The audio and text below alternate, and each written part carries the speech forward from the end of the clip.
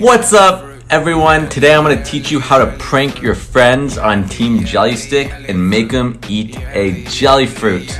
Let's do it. So first you want to get some scissors and cut the top off of the jelly stick. Make sure not to eat it though, because jelly sticks suck. And then you then want to put the jelly stick in a bowl so you can throw it in the trash. Then you want to grab your delicious strawberry jelly fruit. You want to carefully cut the top off. Make sure to be very careful because you don't want to lose any of that delicious juice in the jelly fruit. Ooh, perfect.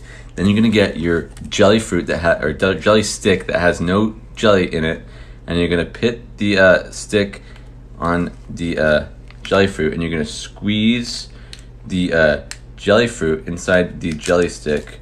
Make sure you get that all up in there, and now you have a jelly fruit stick. Give it to your friends. They're gonna eat it and think it's a jelly stick, but it's actually a jelly